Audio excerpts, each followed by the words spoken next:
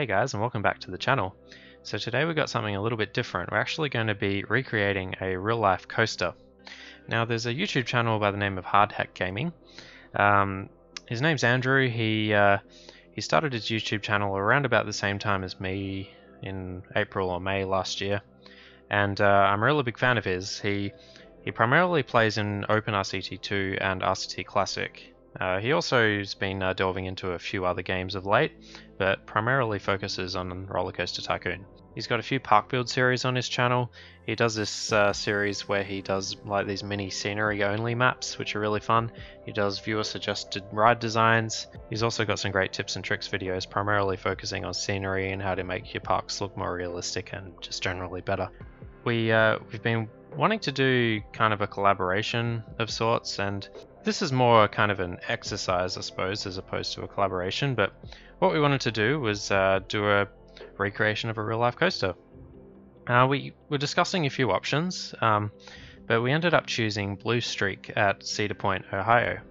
It's a nice and simple layout to kind of copy, and yeah, we thought we'd start with this one and see if we enjoyed it, and we might do some more in the future, who knows. So we both had a go at doing a recreation of the coaster. We each did our own kind of recording and video, and the aim was to just link each other's video in the description below, so you can find Henig Gaming's recreation in the link in the description. So after you watch mine, make sure you go and check his recreation out as well. So yeah, Cedar Point, Blue Streak's one of the older coasters there. I think it might be the oldest one in the park currently. It was built in 1964. It's kind of a simple out and back layout. There's nothing too spectacular about it. Apparently it's really popular with those who like the airtime side of things. It's got a few really, I think it's 3 or 4 really decent looking airtime hills. I haven't ridden it myself.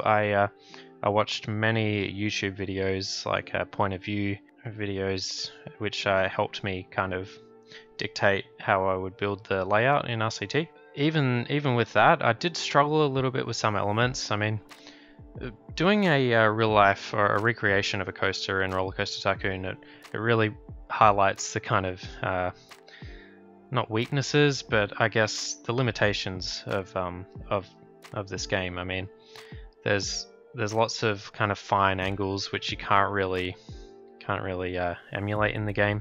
For example, even the drop, I think it's 45 degrees in real life, but in the game here it's you either choose between the really shallow or really steep drops. So it was hard to kind of find the balance at times.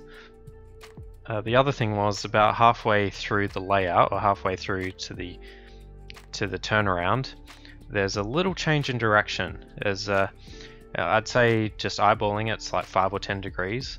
It's enough that you notice it, but it's not enough that you should use the diagonal track in the game. So I don't know, I kind of just ignored that kink in the track and just went for a predominantly straight layout. I think it was the most suitable. Yeah, it's basically a game of compromises, but I think it worked out okay in the end. I also had to take some liberties with the drops. I kind of used the technique where I use a couple shallow pieces and then the steep bit, and then a couple more shallow pieces to kind of stretch it out a little bit. And I think it's about as close as you can get to getting that overall 45 degree shape. Yeah, so anyway, I've enough about the layout itself. Let's get into the station building. So getting the station building done was probably the thing I spent the most time on. I watched again a lot of videos on YouTube, looked at as many pictures as I could just on Google and stuff, and I think I did a reasonable job of replicating the station. I realized kind of at the end of recording that I got the exit path kind of wrong. I think the riders actually go, they're basically going the wrong side of the station to get out. But whatever, I just kind of left it as it was. Yeah, the station building in real life is actually really simple. It's nothing too exciting at all. But I took ages to kind of settle on what I ended up with. Obviously, I got rid of the default paths and like using the tile inspector, and replaced it just with the base blocks. I think it looked okay. I mean, then ideally I'd want to get something a little bit more, like I think it's all wood inside. So I probably could have gone with the wooden base block instead. With the track inside, you probably noticed that it's I replaced the default wooden track with the side friction coaster.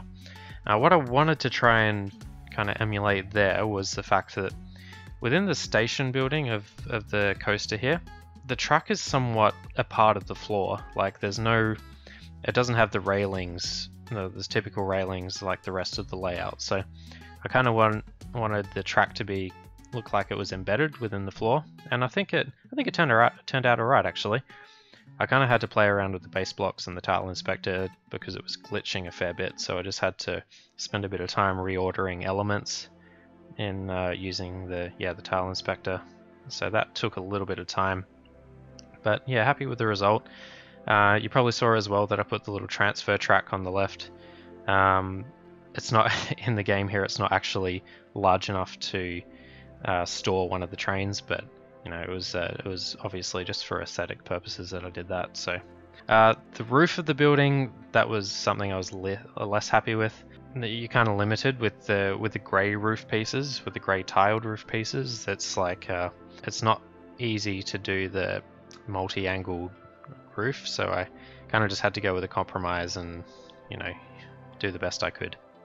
The flags on top are kind of a bit laughable, but I tried to use the flags from the I think it was the medieval set, or the I think it was the Robin Hood set or the Dark Ages expansion pack set, but they just weren't really working out, and they kind of looked a little bit ridiculous actually.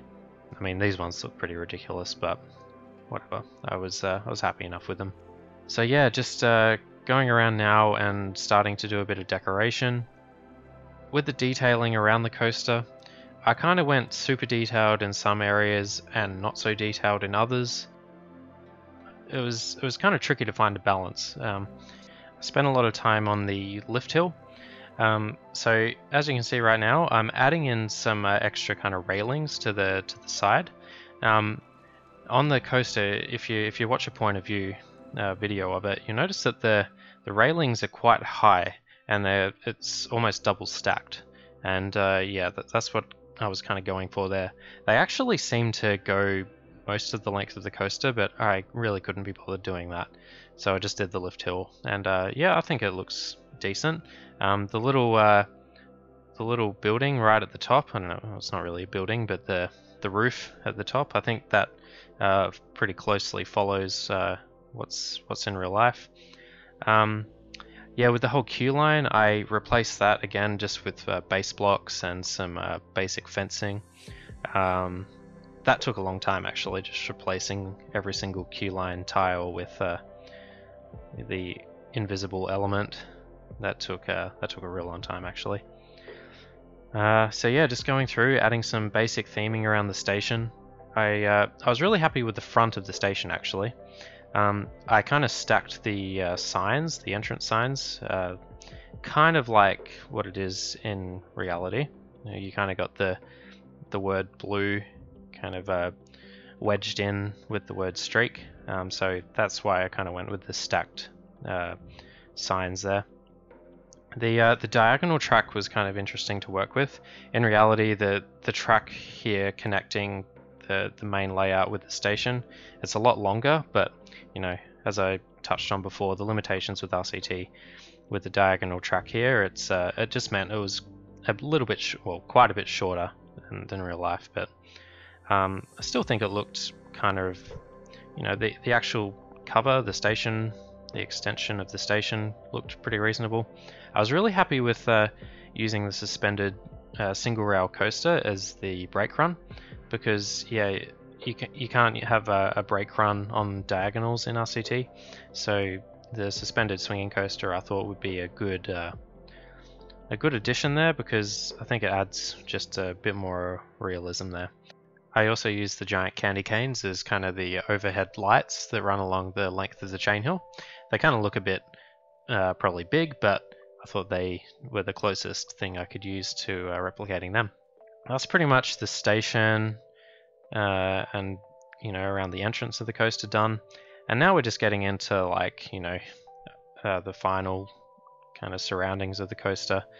I could have done a lot more, but I just kind of went with simple in the end. I used the prison fences from I think it was one of the RCT2 expansion pack sets to as like the park boundary, and it actually turned out pretty well. I think they look like some pretty realistic chain link fences with some barbed wire around the top. I think the barbed wire is a bit more extreme in the game than reality, but I thought it looked better than just having the normal mesh fence, the one that I'm using here. So yeah, I was happy with how that turned out.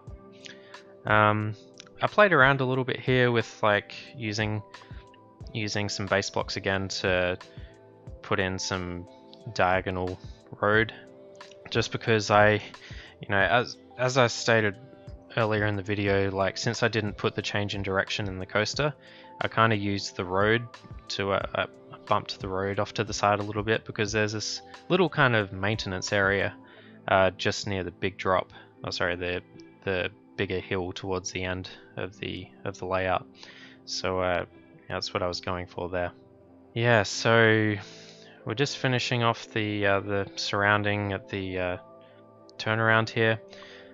By the end of this, I was getting kind of tired, and this was taking a lot longer than I originally foresaw, but I was pretty happy with the end result. The speakers from again the expansion pack set worked quite well. Yeah, I also put some of the more fencing in the turnaround section, because quite a lot of videos I saw had some really cool footage in that little in that pocket in the turnaround. So not that I saw it for myself, but I imagine that there's some sort of pathing there, so I just kind of had a guess as to what it would look like. Then I go in and fill out some of the car park. Again, I was thinking about doing some cars there, but yeah, I couldn't be bothered in the end. But yeah, I put in a little building here, just with a few trees and some basic fences around, and kind of the maintenance road.